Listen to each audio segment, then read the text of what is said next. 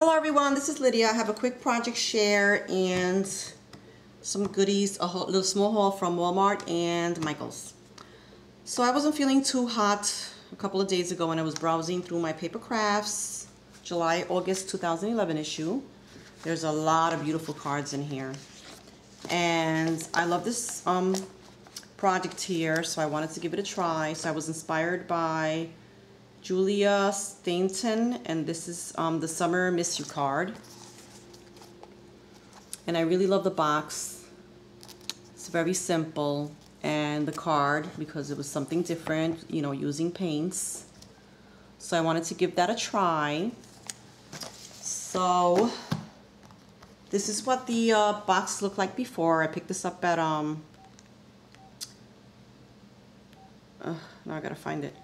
I picked this up at a garage sale and I paid $1 for it, and it was a raspberry tea box. Looks like that, sorry for the glare. So I got that at the thrift store, paid $1 for it, and I altered it.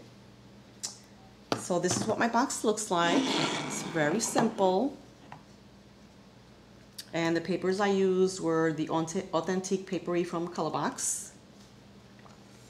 And I just used a large floral print around it, and I used the blue and white little polka dot print on the sides. And I used frayed burlap by Tim Holtz distressing to distress the box. I did the top here, and I did all the edges. And then the little wood balls I also picked up at the thrift store. I paid like 20 cents for them, I think.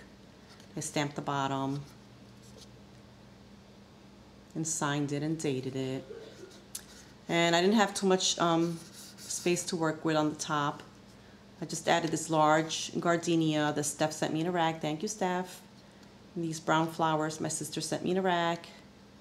These tiny ones here Karen sent me. Thank you, Karen. And the little blue ones I think are from For the Love of Art. I added some beads, some pearl beads. I just tucked them in there. This cameo is from Spare Parts. And here's a butterfly stick pin. So very simple, love it. And then I really love this, the way she had the ribbon up on here. But because of the way my box is designed, I couldn't do that. It slides open like so. And I'm gonna fill that with goodies.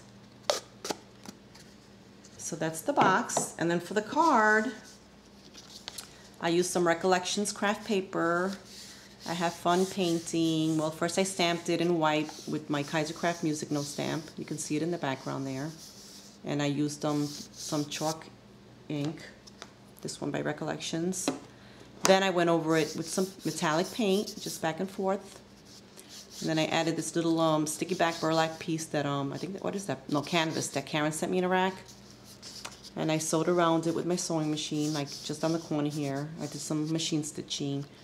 Now, I wish I would have masked this stamp and just stamped like a music note in the background first. That would look prettier, but oh well. And then I stamped that pretty dress on there. Don't remember the maker of the stamp, but it came in a package that looks like this. Might be Inkadinkadoo. And then over here, I added a Tim Holtz little token thing. I don't know what they call those. It says Moments.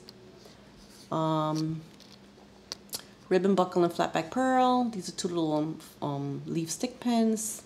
I have a little resin piece here with a rose, and I added some twine in brown. So that's the card. I like it, it's different. And then the inside I just added some paper, die cuts. I can write a little note and a Martha Stewart butterfly. So those are my quick little projects that I did. I think they turned out cute. Then I stopped over at Walmart because I needed some Podge, and I found this cute little pin cushion for $1. And I found this chevron tape. I don't remember how much I paid for it, but I like the pattern on there. That's cute. And these Akasha jewels, they have the holes in them already, for $2.50. So happy to find that. Then I stopped over at Walmart to see if they had anything in the new in the $1.50 bin. I wasn't really impressed. There wasn't really much to look at, but I did buy these paper sacks, paper bags. They go with the you know, the collection, the circus collection. And I have this balloon, the stamp in this little balloon here. So I got that, $1.50. And I picked this one up. It's going in a rack. Then they had a bunch of little dollar wooden boxes to alter. So I picked this one up. It has a little mesh here like chicken wire up on top. That'll be fun to alter. Here's a different shaped one. That one. They had these. Here's another chicken wire one, but it's white metal piece on there. That's cute. And I got this one, and this one that looks like a steamer trunk. I like the shape of that one. It's pretty.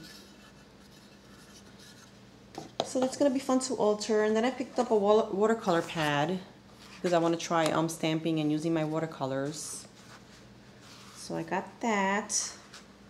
And this is what I really went to get. I wanted this so bad. The silicone molds by Martha Stewart. And I think they were $7.99, but I don't know. I don't know if I'm sure about the price, but I think they were $7.99. And I went to Walmart like to Michael's like 3 or 4 times trying to find the molds, and I couldn't find them. So I was so happy to find them this time. So I got that one. It looks like a mum. This is the one I really wanted, the frame. Can't wait to play with these. Here's the fern.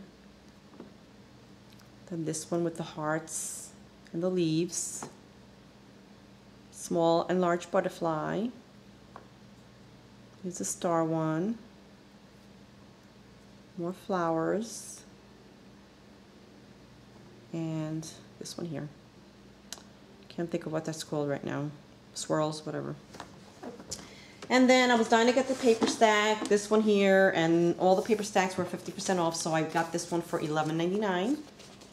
And I won't bother showing you the papers because I'm sure you ladies have seen this already, and this is the one that has all the different Polaroids.